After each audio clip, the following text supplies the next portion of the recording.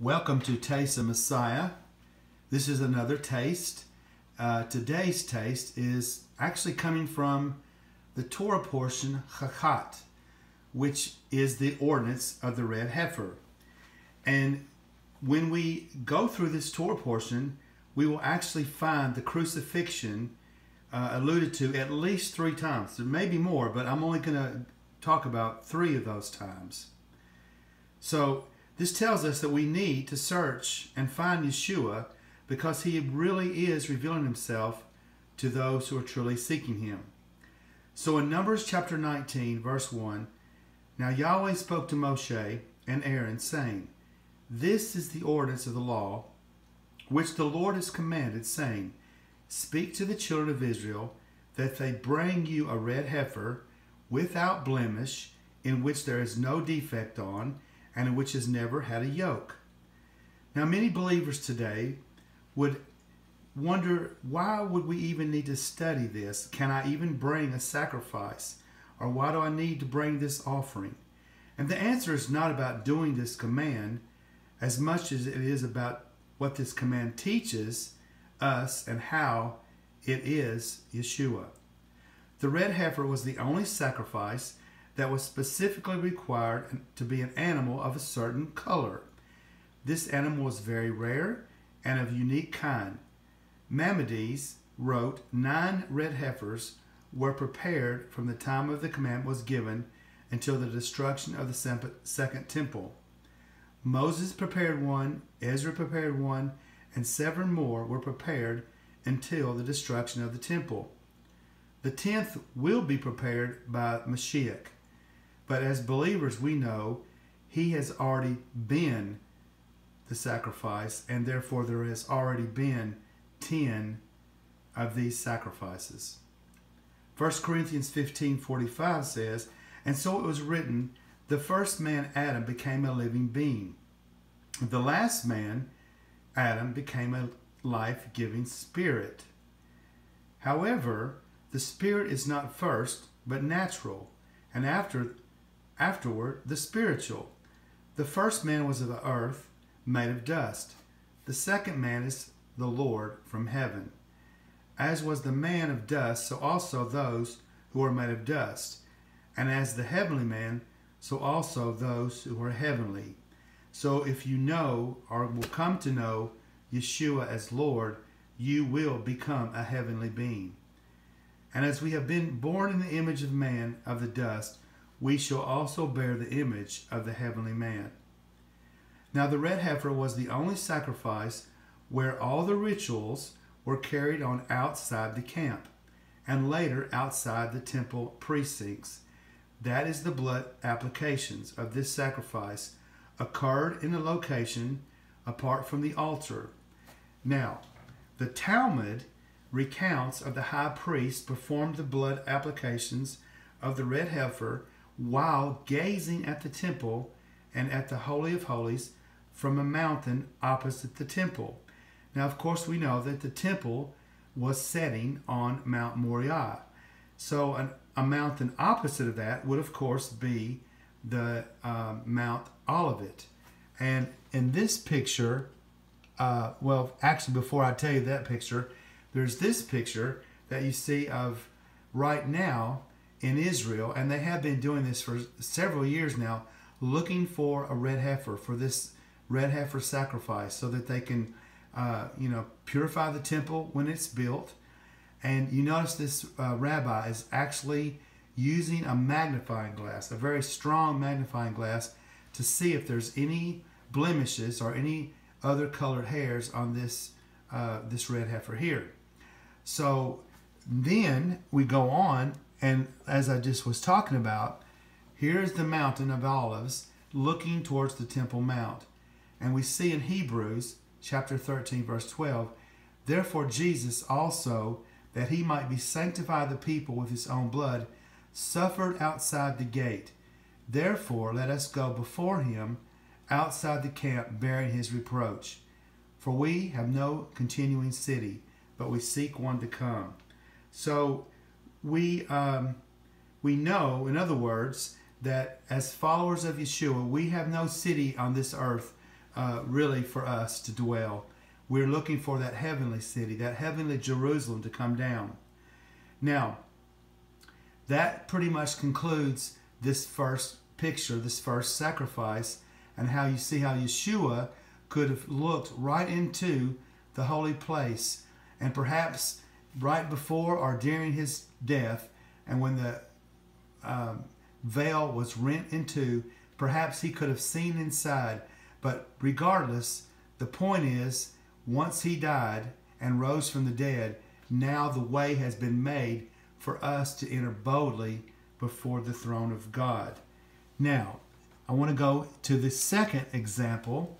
So, the first time Moses was told to strike the rock, and that was at Meribah. In the book of Exodus, it talks about this, how the children of Israel didn't have water to drink, and so Moses was told by the Lord to strike the rock. And this striking the rock was foreshadowing Yeshua being struck. And then this event happens again here in Numbers, in this Torah portion of Chukat. And in this time, the Lord says, only speak to the rock. But we know that what happens is Moses, well, let's just read. In Numbers chapter 20, verse 8, and he says, the Lord says, take the rod, you and your brother Aaron, gather the congregation together, speak to the rock before their eyes, and it will yield its water. Thus you shall bring water for them out of the rock, and give drink to the congregation and their animals. So Moses took the rod from before Yahweh as he commanded him, and Moses and Aaron gathered the assembly together before the rock. And he said to them, hear now, you rebels, must we bear water for you out of this rock? Then Moses lifted his hand and struck. So that was Exodus 17:6. The rock twice with his rod, and the water came out abundantly, and the congregation and the animals drank. Now Yahweh spoke to Moses and Aaron, because you did not believe me, to hallow me in the eyes of the children of Israel, therefore you shall not bring this assembly into the land that I have given them. This was the water of Meribah, because the children of Israel contended with Yahweh, and he was hallowed among them. So again, the first time, as we said in Exodus chapter 17, verse 6, Moses was told to strike the rock. But the second time, in Numbers, he was told simply to speak to the rock. And the picture is, first of all, Yeshua had to be struck. He had to be crucified so that you could be redeemed. And then now you can speak to him. You can speak to the Lord because of Yeshua's crucifixion. It's a beautiful thing. But because Moses disobeyed, but in his disobedience, he painted for us the picture of how we come before the Lord. Now we go on in Numbers chapter 21, verse 4. And it says, then they journeyed from Mount Hor by the way of the Red Sea to go around the land of Edom. And the soul of the people became very discouraged on the way. And so the people spoke against Moses and God, and they asked, why have you brought us out of Egypt to die in the wilderness? For there is no food and there's no water, and our soul loathes this worthless bread. Now keep in mind, this worthless bread they're talking about was the manna from heaven, and in Psalms it talks about this manna as actually being the very food of angels. That's a very much bad thing to say, wouldn't you think? So the Lord sent fiery serpents among the people, and they bit the people, and many of the people died. Therefore the people came to Moses and said, we have sinned, for you have spoken against the Lord and against you. But so pray to the Lord that he takes away the serpents from us. So Moses prayed for the people, and then the Lord spoke to Moses, saying, make a fiery serpent and set it on a pole, and it shall be that everyone who is bitten, when he looks upon it, shall live. So now, I want you to see something very amazing. This is an image that was made actually by an Italian artist, and it's the picture of the serpent on the pole that Moses would have made. And this statue is actually on the top of Mount Nebo, which is the place where Moses viewed the land and when he couldn't go in to the land. And down right straight below, you can't really make it out in the picture because of the haze of that day. And it usually is like that, honestly. But that would have been Jericho. And then on further, if it would be a clear day, you could see Jerusalem. So from this vantage point, Moses viewed all of the land that God had promised to the Israelites. And isn't it amazing that this would be the marker of that place, this pole with a serpent on it, as God said. And this was a picture of Israel's redemption. And all they had to do was look at it. Just look at it, and they would be healed. And do you know, there would be some there that wouldn't even believe enough to look up and be healed. They would rather be rebellious and not look upon the cross. And that's the way it is even today. The cross is there. If you will submit your heart to the cross and the work that Yeshua did for you on the cross, that he gave his life on that cross to pay for every one of the sins of the whole world, and then was buried after his death for 3 days, and then on the third day rose, resurrected from the grave, victorious over death, hell, and the grave. If you can believe that God did that, the Lord says you will be saved. So, let's go back to the red heifer.